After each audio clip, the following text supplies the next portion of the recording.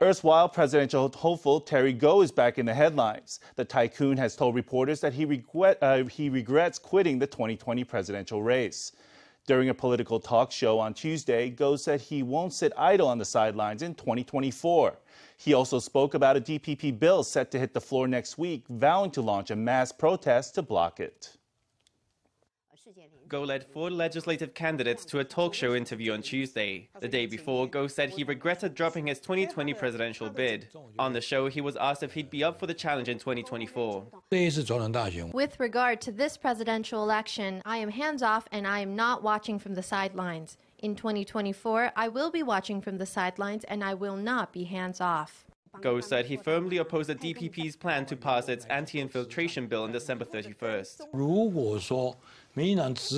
If, say, the DPP insists on passing it on December 31st, I won't rule out. I've never in my life taken anyone to the Legislative Yuan to protest, but I will lead a group over there.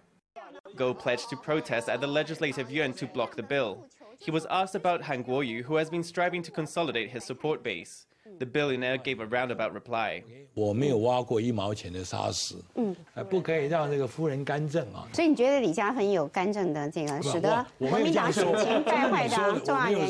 once again called for comprehensive reform within the KMT. He said that the KMT's controversial party list may turn away moderate voters. I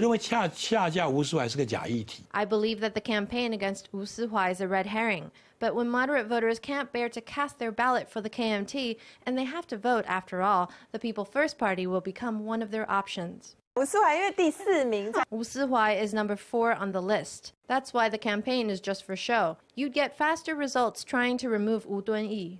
Gou and his confidante Amanda Liu were frank with their criticism, holding nothing back in their assessment of how the election is shaping up.